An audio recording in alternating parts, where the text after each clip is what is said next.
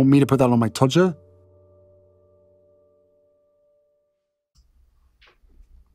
Harry's wife, still playing the race card. Hi, I'm Paul K. Pies. Are you horrendously unpopular with no friends? Have you recently been ridiculed by a parody cartoon? Is the world laughing at you and your half-wit husband? Do you possess the Sadim touch, where everything you get involved in turns to shit? Are you talent-free, devoid of originality, and so empty your burps echo? Will nobody take you seriously? Are you being harangued, criticized, and lampooned, and it's not your fault? Unable to turn your unpopularity around, struggling to draw sympathy, then you need the race card.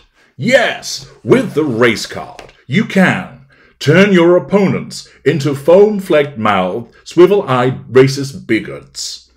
Get out of jail, public opinion jail, scot-free. Receive manufactured sympathy from brainless followers.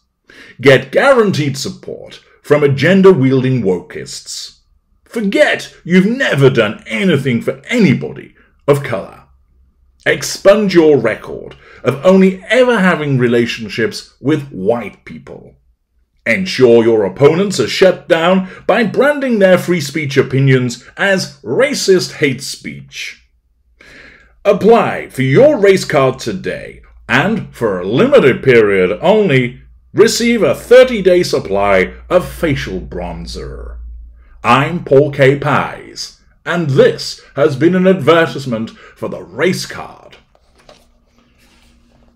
Hello, I'm H.G. Tudor. Following on from that blatant advertisement from Paul K. Pies, it would seem that Harry's wife has reached for the race card once again, as a consequence, of course, of her plummeting popularity and the repeated threats to control that she's experiencing by the South Park parody, by the reportage of that South Park parody, the fallout from Spare, the Shitflix series, which left so many people nauseated, and therefore struggling to deal with this tsunami of challenges. She's reached the race card once again, and it comes courtesy of CNN with an opinion by Sophia A. Nelson that states, Harry's wife's crash course on blackness.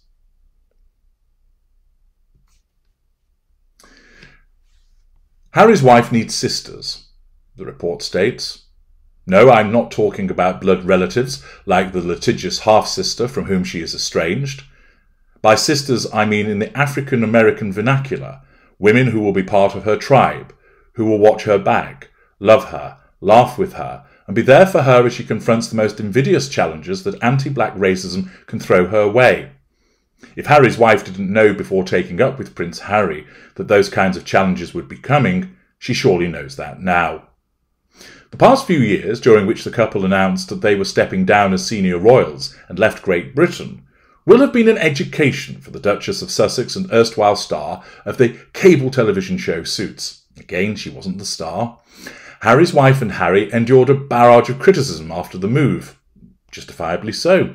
But the scrutiny and criticism of Harry's wife began long before that, and Harry made it clear from early days that negative press coverage was a reflection of racism towards the biracial Duchess, whose father is white and mother is black. Once again, this is pushing this narrative which is false. There are some knuckle-dracking idiots that have issued racist language towards the Duchess of Sussex, but it very much is in the minority. What has actually happened is she's been roundly criticised for her behaviour, which has got nothing to do with her colour. Indeed, she has held herself out as white. Many people, upon first viewing her, thought that she was Caucasian, Hispanic at a push. Nobody thought, oh yes, she's black or half black, she's a woman of colour, I'll now be racist towards her. Even the unconscious bias of which Prince Harry has spoken would not be applicable because people didn't see her as black. They saw her as white. Therefore, where would the bias come from? Nevertheless, the race card continues to be played. And in this article, the writer states, over the last few years, when it comes to weaponising the media, the Sussexes have shown that they can give as good as they get, lashing out at their critics, first in a sit-down with celebrity interviewer Oprah Winfrey, or rather a huge winfest, then with a multi-part shit flick special. They deliver the coup de grace with a blockbuster tell-all book penned by the Prince. So after years of wall-to-wall media coverage, what's left to say about Harry's wife and Harry? Plenty, if you're African American. Black women, like me, who sat back and watched the media onslaught against Harry's wife, have been nodding knowingly over the past few years. We have seen it all before. Now, it may help to have a little bit of background about Sophia A. Nelson. And the reason that I went to this was that as I was looking at the piece in CNN, there's a small picture of Sophia A. Nelson. And below her is a picture of Prince Harry.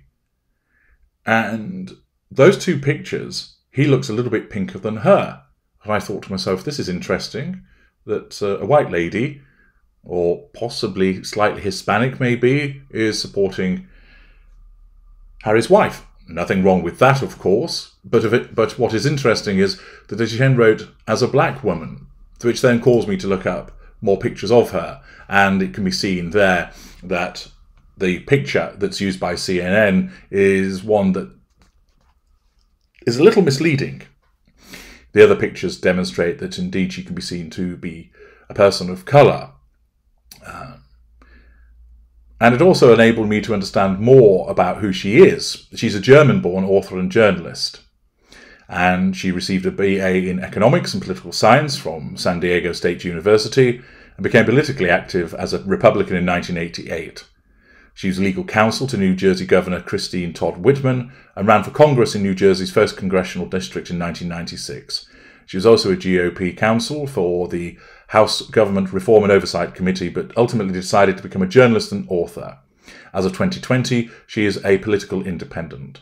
She's written Black Woman Redefined, Dispelling Myths and Discovering Fulfillment in the Age of Michelle Obama, and E Pluribus One, Reclaiming Our Founders' Vision for a United America. So, those are her credentials. Useful to put some context to the author of the piece. And she continues, black women like me who sat back and watched the media onslaught against Harry's wife have been nodding knowingly over the past few years. We have seen it all before. We live it every day, in the form of microaggressions and outright racism. African Americans were taken aback, but not too many of us were truly surprised when she faced the wrath of a British tabloid press and more subtle disapproval by some members of the royal family itself. Yes, but what was the basis of that disapproval? It wasn't based along racial lines, it was behavioural lines, something once again the playing of the race card conveniently forgets.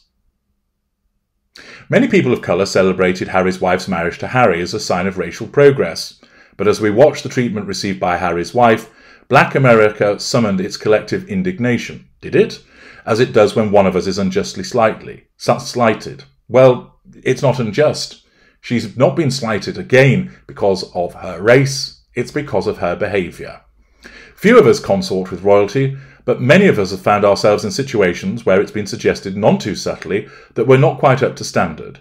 In those moments, we've had to deftly show the doubters who belittle us and who hope to make us feel small, colleagues, classmates, bosses, sometimes even underlings, that they have greatly underestimated us. And so, in the black community, there has been no small amount of umbrage taken on Harry's wife's behalf.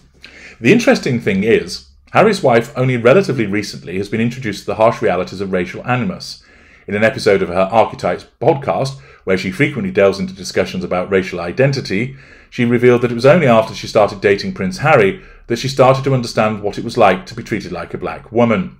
Well, that's because hitherto she hadn't held herself out as one. Another point that is conveniently glossed over. Because up until then I'd been treated like a mixed woman and things really shifted. And did they ever, the author writes. Harry's wife has endured overt media abuse for being black at an industrial strength level that most of us mercifully have not had to face. That is patently untrue. There has been no overt media abuse for her being black. There has been overt media abuse because of her behaviour. With a few minor hiccups here and there, she has proven to be amazingly resilient on the world stage. Really? Amazingly resilient by complaining repeatedly about the way that she's treated. That's not resilient. It's pity play after pity play, all part of a sympathy symphony. It always struck me as something of an irony that Harry's wife was deemed too black for Britain's elite. As one writer put it, at the time of Harry and Harry's wife's engagement, no black or brown person had ever held a great office of state in the United Kingdom. In fact, to this very day, thanks to Harry's wife, Britain has had more black princesses than the BBC has ever had black controllers. In the United States, meanwhile, if you passed her on the sidewalk, you might be forgiven for not realising that she has black ancestry and isn't just another sun-kissed Californian, or one who has had a passing acquaintance with a tanning bed. Indeed, in the genetic grab bag that determines what we look like, half-black Harry's wife ended up with a complexion much more like that of her white father. Growing up, it appears that even with her black mum, race seems not to have been much of a topic of conversation. Harry's wife's mother, Doria Ragland, acknowledged in the Shitflix Harry and Harry's Wife documentary released in late 2022 that helping her daughter forge a black identity while growing up was not something she focused on much, and she says it's a decision she now regrets. So for Harry's wife, the last few years have been a crash course in blackness, and she's been a quick study. She infused her wedding with African-American themes. She counts Serena Williams among her long-time friends. She hasn't got any friends. Hollywood director Tyler Perry is godfather to one of her children. Why don't you mention all of the black men that she's dated? Oh. This clearly is not a woman who is running from her African ancestry. Then is she... What about all of the visits that she makes to Africa? Oh.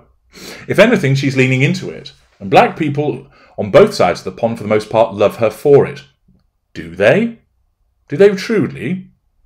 I've seen lots of comment from lots of black people who saw straight through her.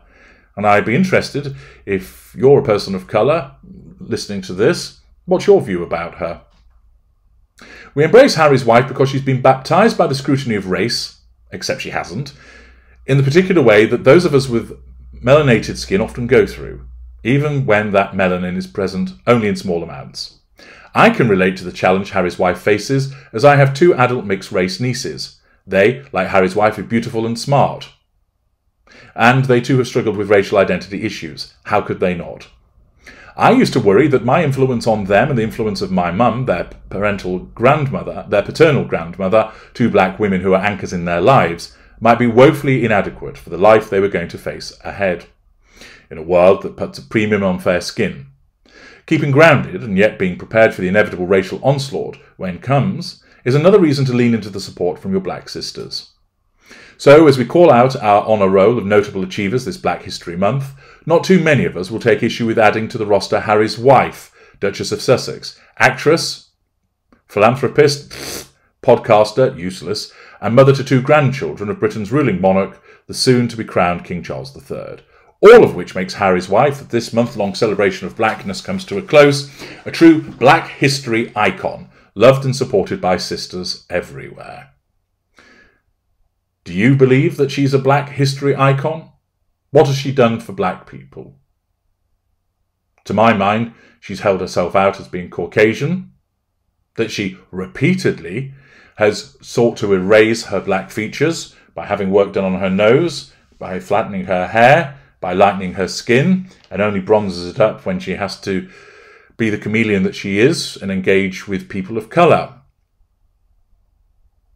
If I were a person of colour, I would say, what have you done for us? Why should I hold you up as an icon? And of course, this smacks of another PR puff piece that's being rolled out as a consequence of her plummeting popularity. That once again, Harry's wife, unable to turn things around with the pity play that she issued following the South Park cartoon, has now had to go to the ever-reliable race card in an attempt to engender sympathy through it, Also, to maintain that she's had a rough ride of it and therefore she deserves that sympathy and support. And then furthermore, to go with the absolute reach of suggesting that she's a true black history icon. Do you, valuable viewers, regard her as such?